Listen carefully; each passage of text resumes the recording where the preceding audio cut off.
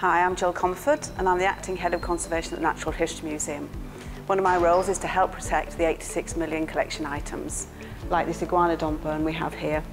We have two ways of protecting specimens. One is by monitoring them and one is by making physical enclosures or supports to prevent further damage to them. Measuring the environmental conditions that collections are kept in is very important. So we measure on all of our sites. We have 600 measuring devices that are placed within the collections and within the ambient. And through looking at the data we receive from these monitors, we can see if we have stable environments. We produce a vast amount of data from our 600 sensors.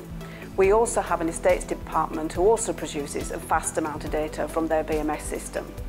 So moving forward, we want to be able to join forces so we can use our data effectively, more effectively in the future for better results.